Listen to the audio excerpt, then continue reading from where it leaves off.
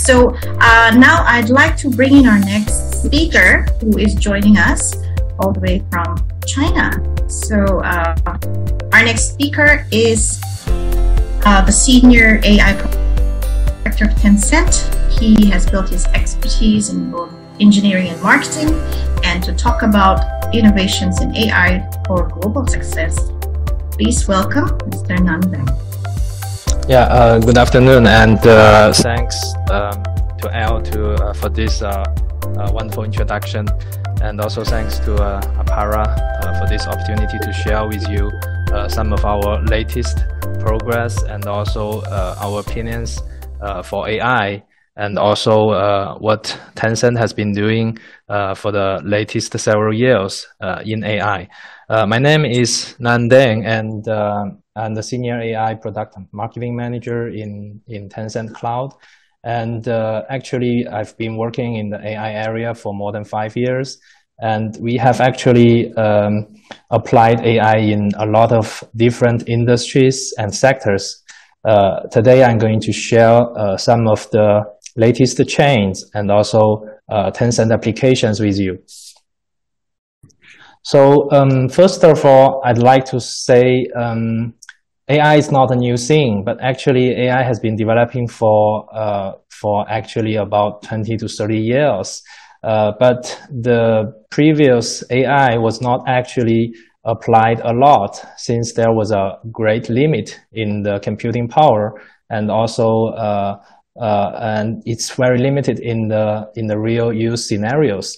But actually, in the latest 10 years, because of the deep learning and also about the low cost of high computation power, the AI has been really very popular in the late 10 years.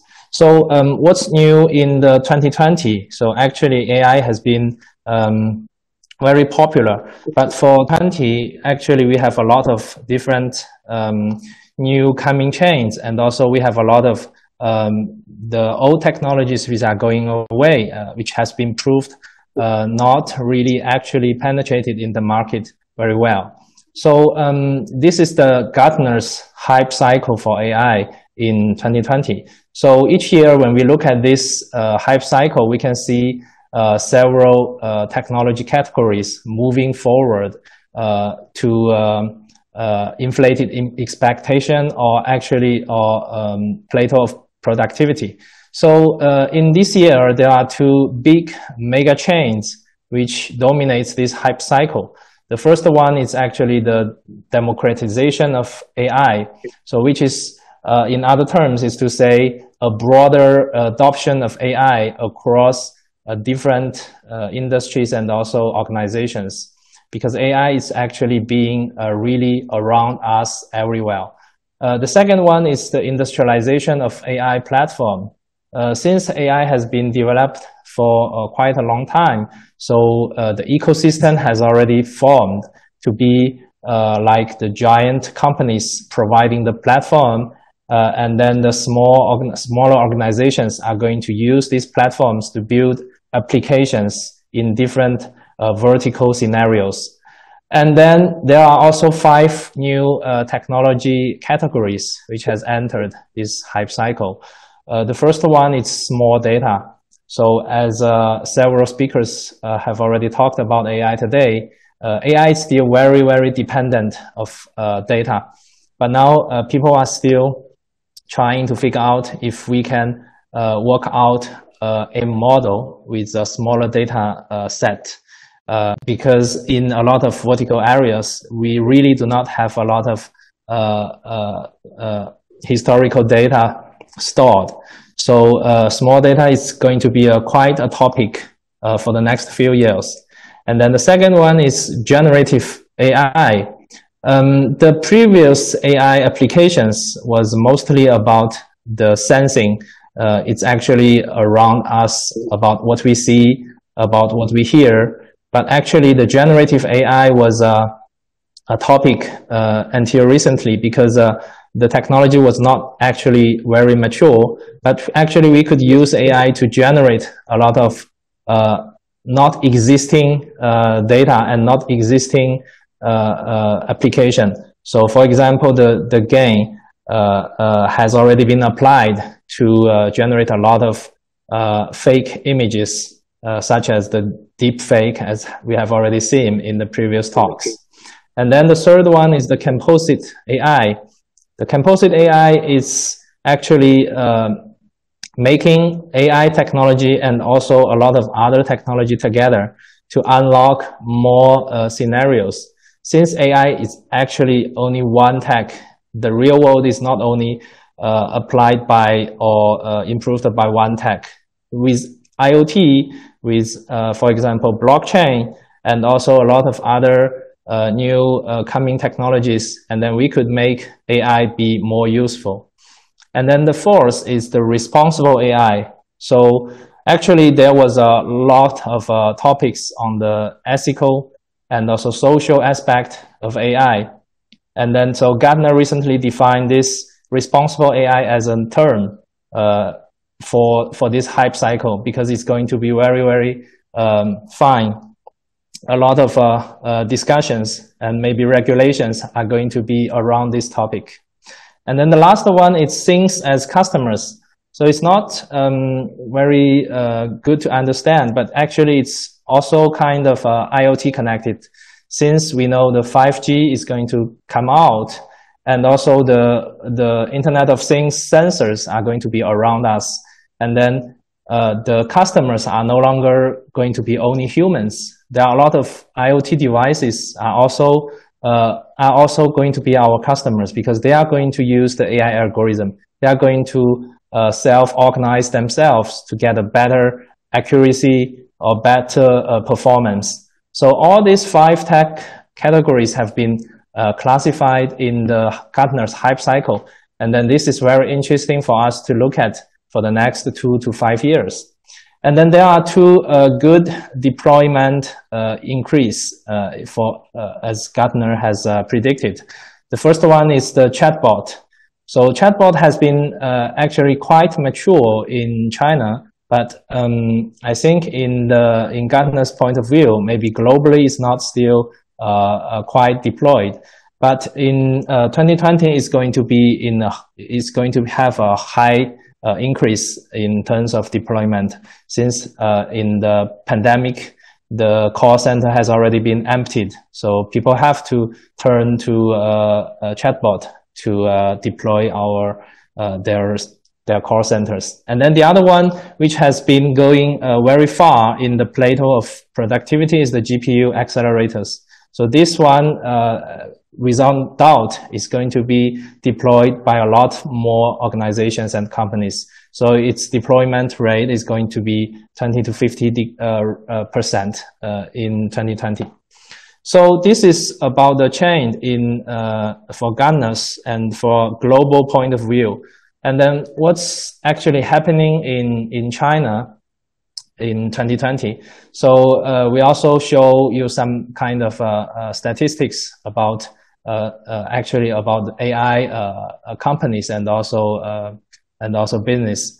So let's first look at the AI startups. So actually the peak of AI startup funding was in 2016 and also 2017. At that time, so if you have a team and then you have a high professor from let's say a very good university, and then you are leading a team of PhDs and working on AI, it's going to be a huge plus for the investors to be attracted, because at that time it was the start of the technology, and then the technology itself going to attract a lot of investment and also many clients to try this technology. But then in the late 2 years, in the 2019 and 2020, people are not going to just buy your product based on your technology itself. It's going to be based on how can you solve the real world's problems. So at that point, so the AI company is just starting to think how to monetize their business model, how to really stand in the real business world, how to make money. And then, so we can see that even for Face++, for SenseTime, this kind of giant startups in China for computer vision, they also had some kind of difficulties going IPOs. So the chain is going to be commercialization to find real world problems and then solve them, and also find profitable business models. And then in terms of technology, we can see that we have the top 13 most deployed of AI technology. The most deployed technology is still computer vision. So as this technology is still the dominant part of our world. And then for the speech and also NLP technology, they are growing up, but not as mature as computer vision, since there are still a lot of limited scenarios and also limited technology defaults, and then to blocking its way to be getting more profitable business. This year, we have also an estimation for how many companies in the AI startups can get profitable.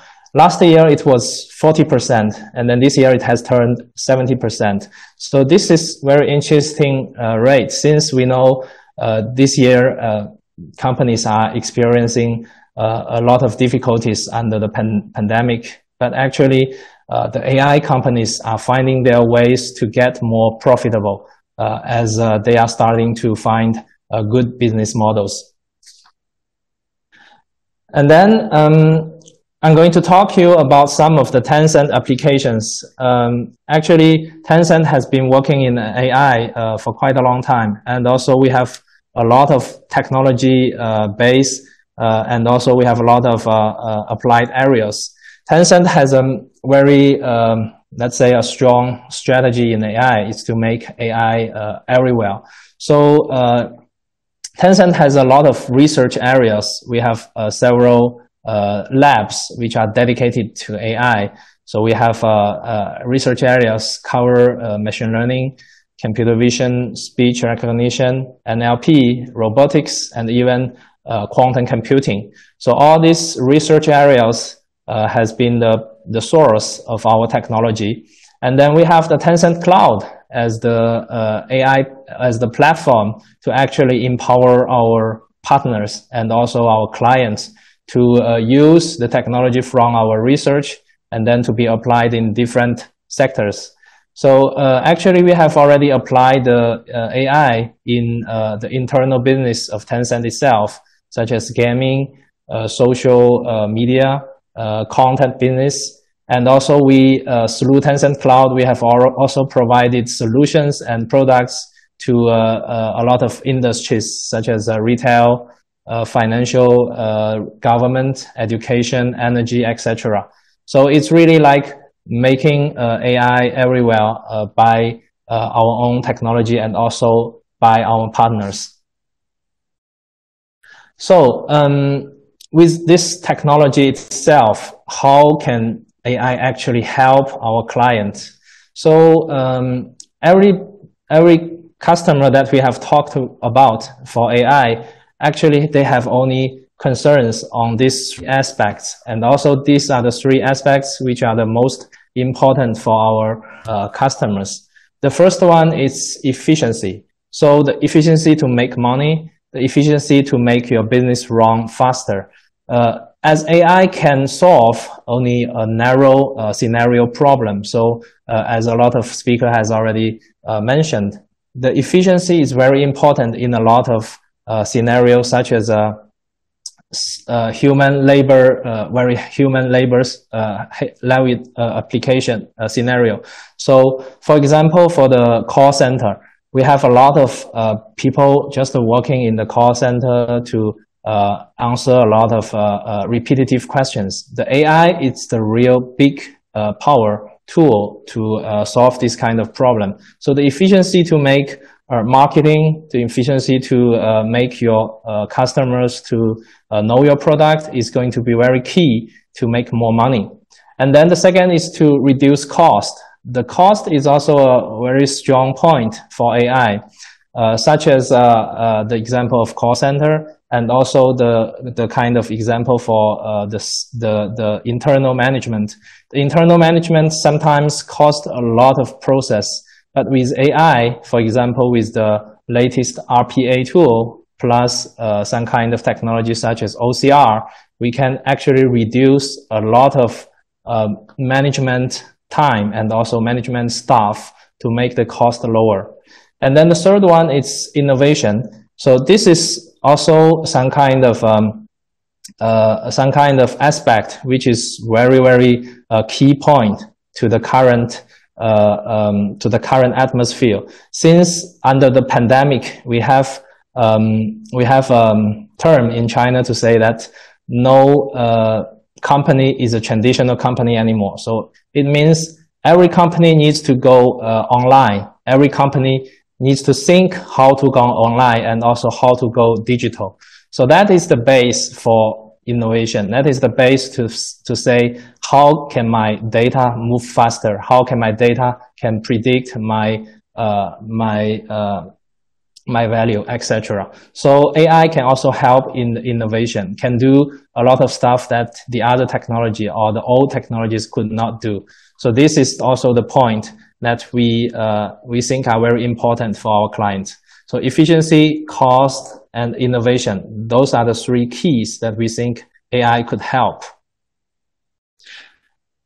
And then the first application, and it's also the very first application that has been very mature in China since 5 years ago. As the facial recognition technology become the first mature technology in AI, so we have applied it in the eKYC solution. So electronically know your customer. So actually it's been used in a lot of different sectors. So for this example is about WeBank. So this is the first online bank in China. Actually, it has zero physical counter. Every single business from this bank is online. So the customer, it needs to come to open an account, it goes online, and then it needs a login, it goes online, and then it needs to do every single transaction with the bank, it goes online. So, but the requirement for the banking is to say, is this customer a real customer if I cannot even see you? So the solution is actually based on facial recognition as one of the, well, let's say, safest and also efficient way to be verified online. Facial recognition has been very much deployed in this scenario, not only in the bank, also in governmental internet service, also in telco companies. So each time you need to do something, you don't want to go to the counter anymore. You just want to do it online. And then systematically, the system asks you to verify yourself by face. So this is already, let's say, default in China.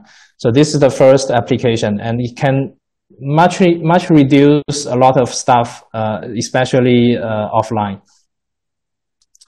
And then the second one is the city governance. So especially about crowd, especially about the public security, about the traffic.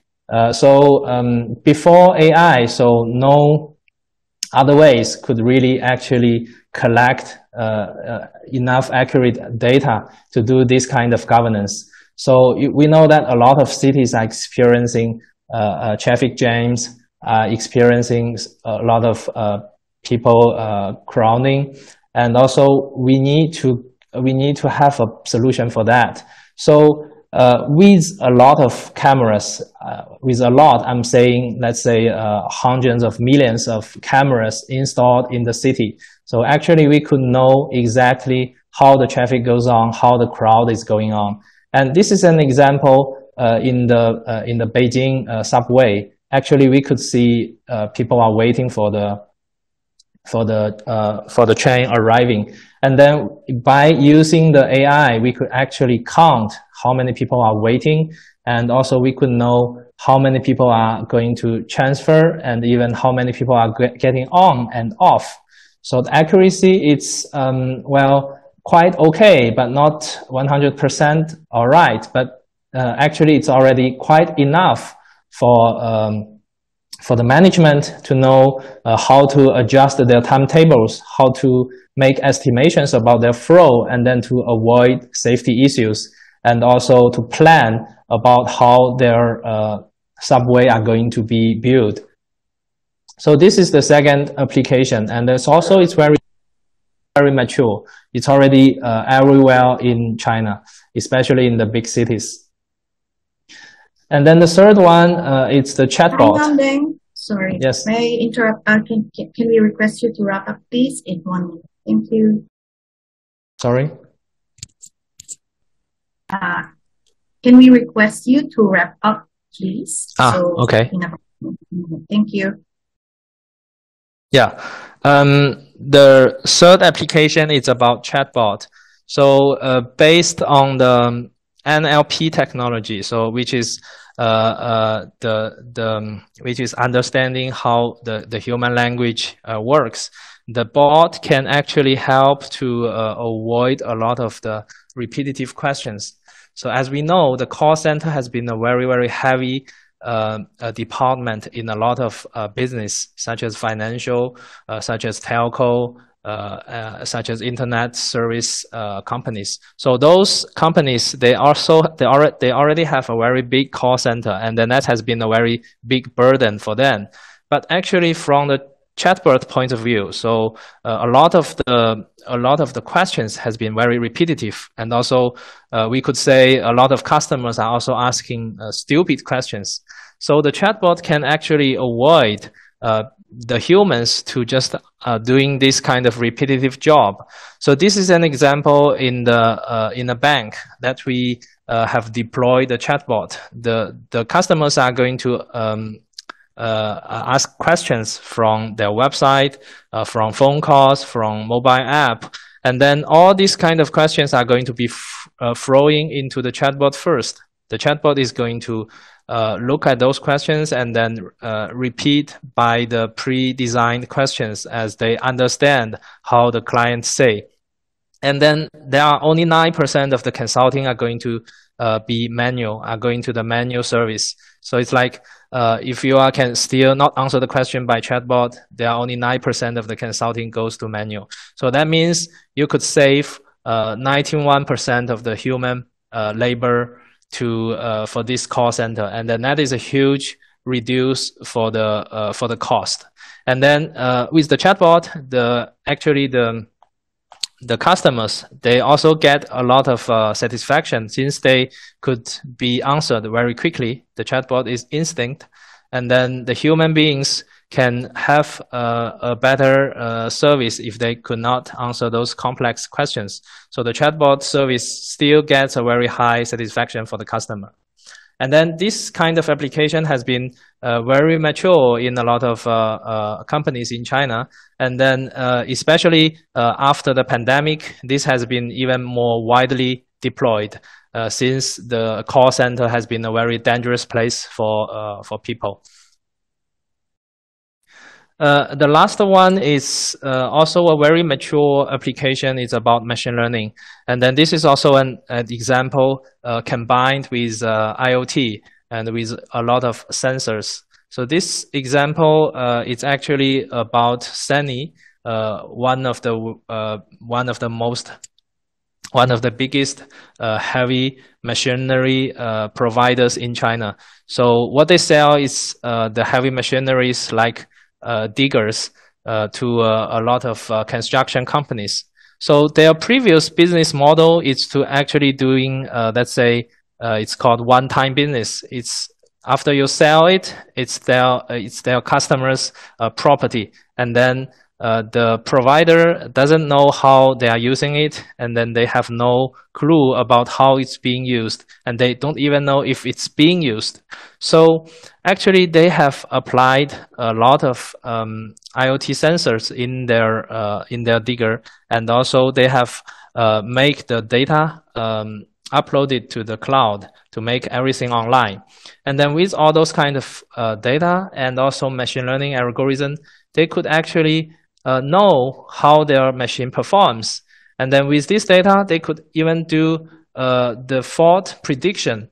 And so if their machine goes something wrong, they could even predict it like 6.5 hours ago. So with that time, they could send an engineer to do service job.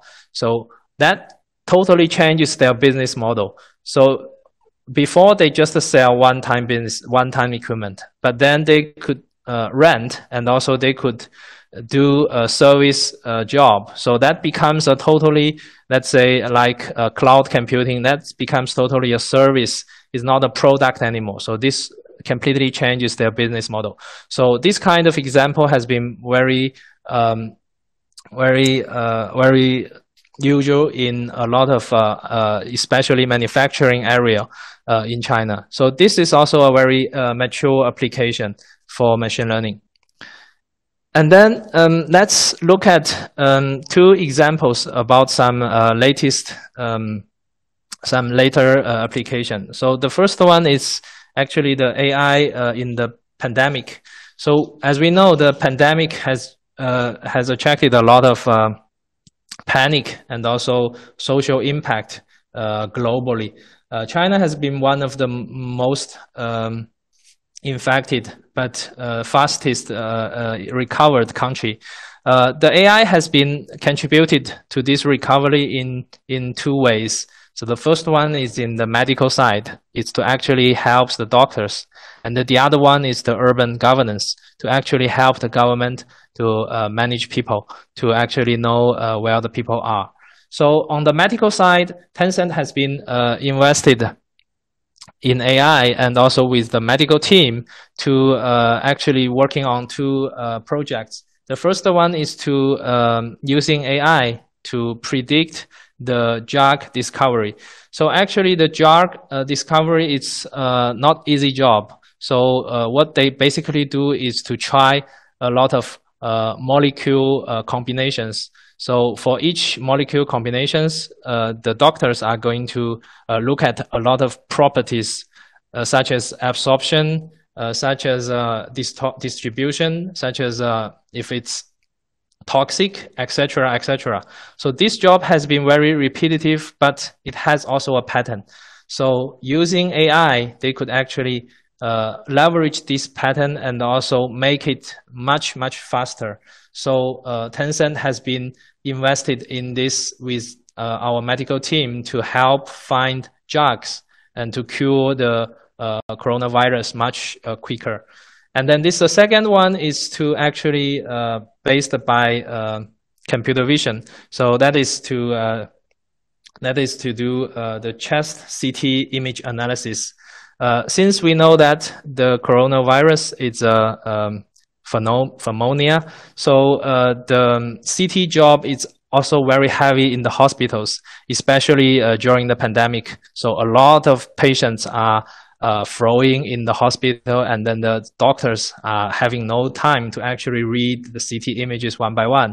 So the Tencent AI could actually help to actually diagnose the coronavirus very quickly. So the CT images are going to be processed first by the AI, and then if it has a problem, and then it goes to the doctor. So this makes much more efficient.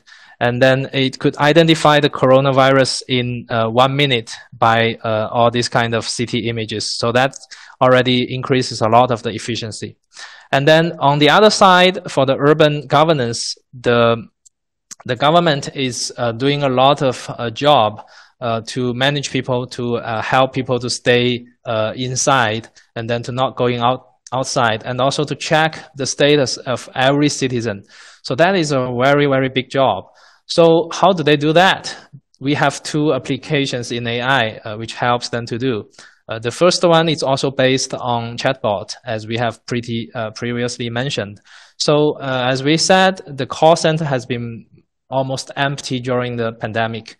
So how the government staff contact everyone and also check their body status, and also to know if they have been to the infected area. So that is based on the chatbot. We have used the voice chatbot to call every citizen, and then to make record every answer that is pre-designed to make a very efficient information collect. So after this, it's about 100 times more efficient than human beings. So with all this kind of information collect, and also all these efforts by machine and human, so our government has established a very strong control over human, over people, and also over the flow.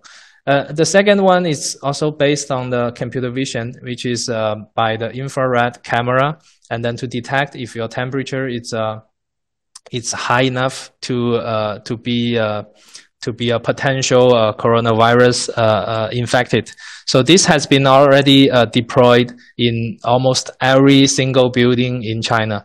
Even for now, it's still on running. Even there is very little cases in China, it's still there. And then every time there is a problem, it's going to say it's very, very efficiently detected. The last example, it's actually about, let's say, AI for fuel. So what is FEW? So that is actually food, energy, and water.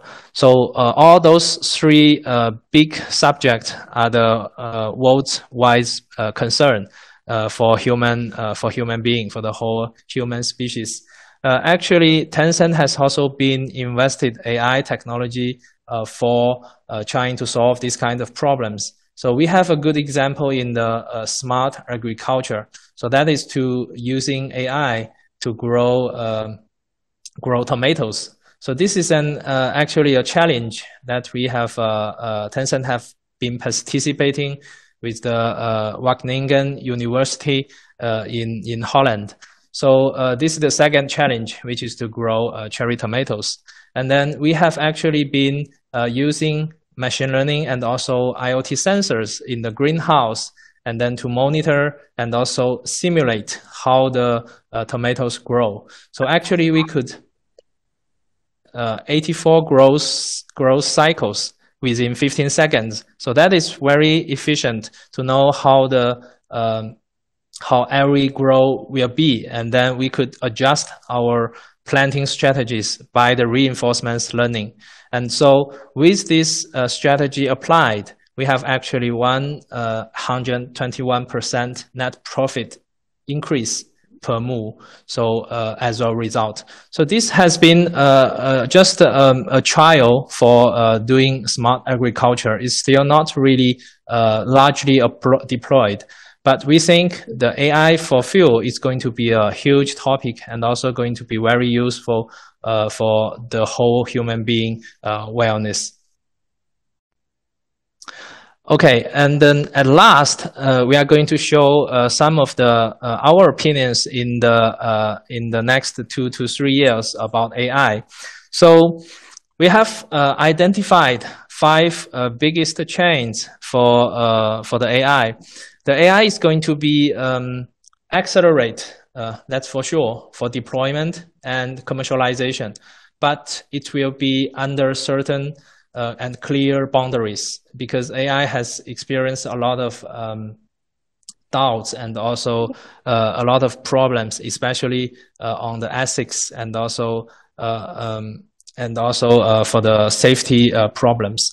So we have identified 5. The first one is monetization of computer vision application with compliance. So the computer vision has been the most mature application for a long time. And it's going to be the first ones that's going to the public, let's say, companies, startups. But the compliance rules are going to be applied very soon, especially in the European and also Western countries. But even in China, we have also a lot of rules which are going on for regulating the computer vision applications. And then the second one is the generative artificial intelligence. So as we say, the AI has been already around the sensing for a long time, around what we feel and what we see and also what we hear. But for generative artificial intelligence, the technology has been quite mature, and then there is going to be a lot of new applications coming out. And then the third one, it's about the composite AI for IoT and also even blockchain.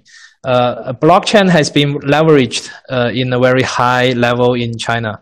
Even this year, we have already been experimenting the digital currency based on blockchain. So we think there are going to be a lot of new applications based on these composite solutions. And then for the fourth, the laws and the regulations, as we have mentioned many times, they are going to come out by government to actually regulate how people are going to use AI, how the technology companies are going to develop AI. And then the fifth, it's about the data elements sharing.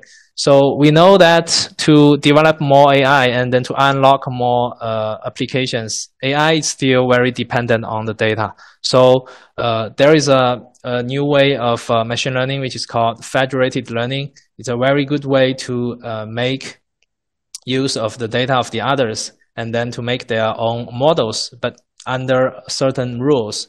So this is going to be quite common, and then we have SEER chained to see this as a solution to solve the lack of data for every technology company. And then this could be, if this could work together, then we are going to see a lot of more applications coming out based on this. So this is what I have to share today, and thank you for your time and your attention. I think very glad to be here today. Thank you so much. And